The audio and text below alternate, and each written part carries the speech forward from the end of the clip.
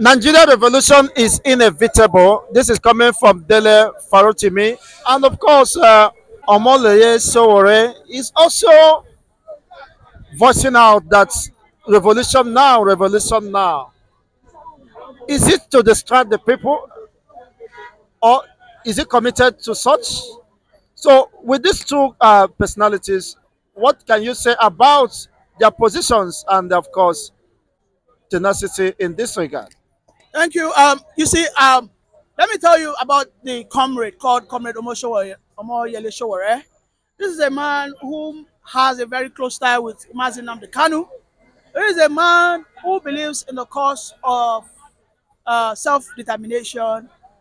There is no need of you holding on to people when they have a strong will to move on and define their own fate. As of 2019-2020, when Sowore met with Mazi Nnamdi Kanu, shortly before his incarceration, they had a lengthy discussion. And Sowore said it himself that, well, Nnamdi Kanu shouldn't have run away from Nigeria because he believes if Nigeria wants to get him arrested, they will surely get him arrested. And unfortunately, that happened. But you will see that in the recent time, the only man who had gone to visit Mazi Nnamdi Kanu all through his ordeals and still fight the government of the day is Omoyele Sowore. Omoyele Sowore now is being demonized. In fact, he's being called an enemy of states. He has been placed on a list of people who are called, they call them insubordinate, they call them unruly, they call them treasons.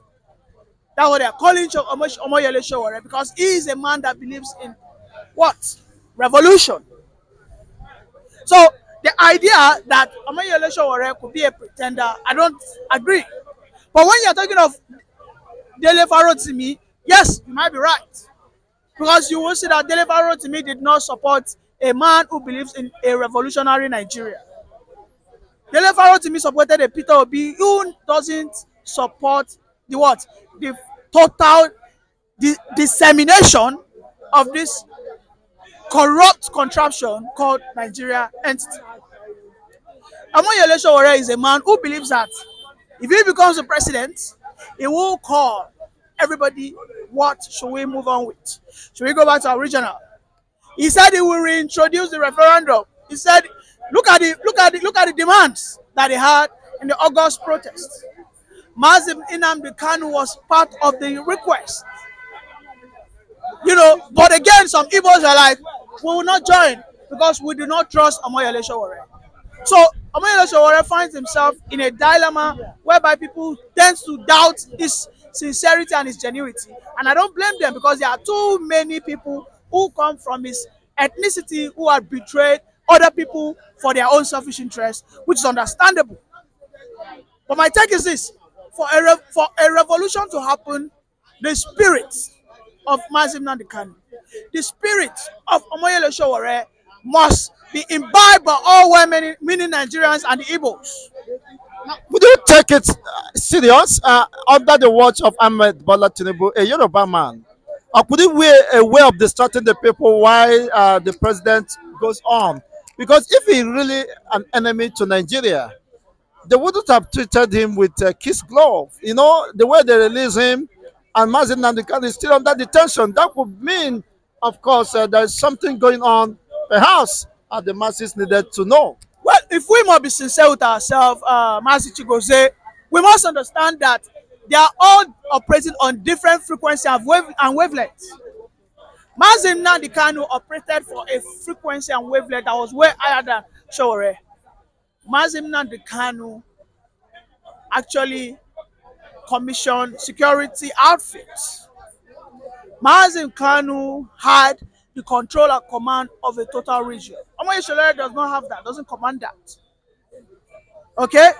Omoyele Sowore has not called for the total disenfranchised, or he has only called for Nigeria to be revolutionized. The Nigerian leaders, all of them should be swept away. Okay? So to some extent, you cannot place them on the same pedestal, like they are operating on the same. No. Yes, on the long run, you might say they are all seeking for a better country. All right?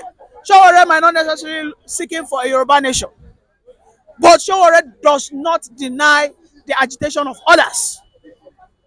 Okay, so I don't want to go into that. But the question is, why is Sowore still free? Sowore is not free. Let me tell you, as it were today, Sowore is being watched. Any moment, Sowore will be arrested. I mean, I can tell you before 2027, Sowore will be incarcerated. And this is what he knows by himself, because Sowore has not stopped. Sowore has not stopped calling Tinubu out. And now the consciousness of the Nigerian people and even some Biafrans are beginning to have a clear view, like, okay, probably this guy is not the evil we think he is.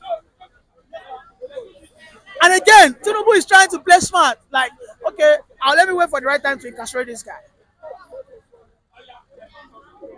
You get my point? So the issue is this: does a Nigeria need a revolution? Absolutely yes.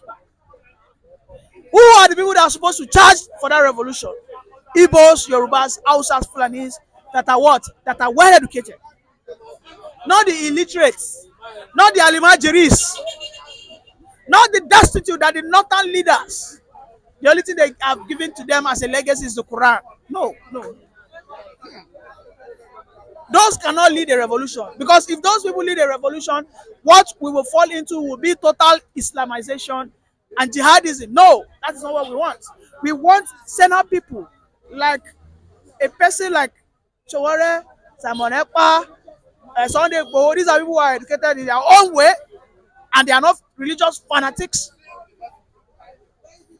You know, I mean, but this current president needs an iron hand.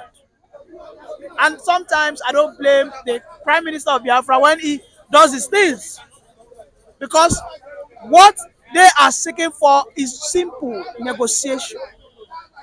The agitation in Igbo land will end in 12 hours if they are ready to negotiate with the Prime Minister, Mazi Nnamdi Kanu, Omoyele Sowore, and the likes.